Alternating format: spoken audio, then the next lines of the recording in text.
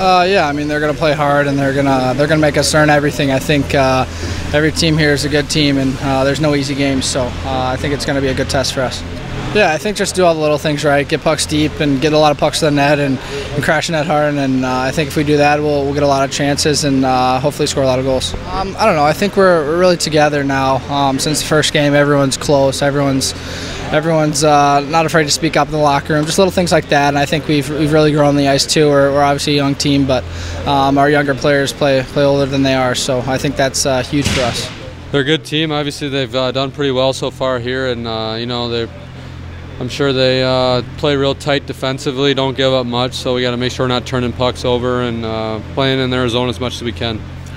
Yeah, I think especially getting through that neutral zone, not turning it over, if we can get it in behind them and just try to play in their end all night, not give them any odd man rush chance, because I think that's what teams like that kind of feed off of, and they're opportunistic, so we got to make sure we're smart with the puck, and if we play that behind them, I think we'll be fine.